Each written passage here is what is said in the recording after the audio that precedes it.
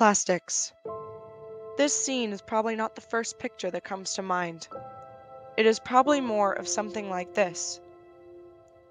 But these are the same products that end up breaking down into microplastics and nanoplastics, some so small they cannot be seen by the naked eye.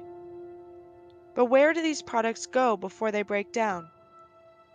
They might end up in a landfill, tossed out of a car window, or even recycled.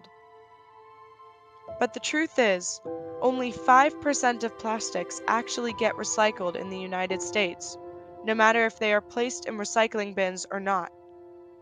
This is because most plants consider recycling to be too expensive and costly, and often choose to dump all the trash and make new products instead.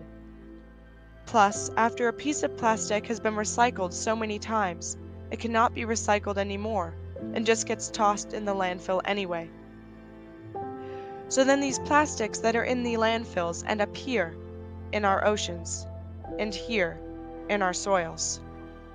But how does this impact you? Well, that soil is the exact planting ground for the produce you buy at the store, organic or non-organic. These plastics, they infiltrate the stems, the fruit, and the overall whole of these plants, which means that the tomato you buy for your salad at the store actually has microplastics already embedded in it, which is what you and your family end up consuming. It looks something like this.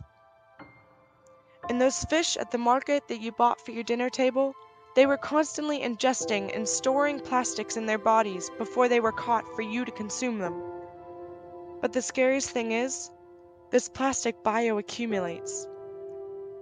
With just the little amount of research that has been done, microplastics have been found in our lungs, our organs, and even in our blood. These can cause cancers and neurodevelopmental disorders in kids. And contrary to what many might believe, this bioaccumulation in our bodies starts on day one of our lives. These things, these plastics, are not just something you buy at the store.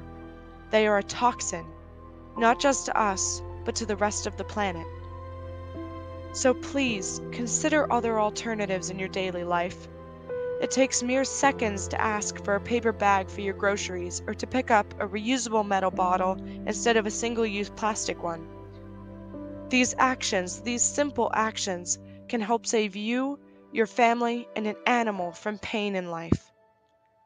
It is these simple actions that make the difference.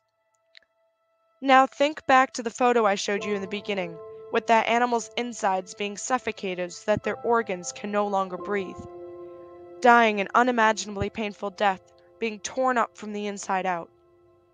You see, it is not just us that we have to save. It is them. All of them.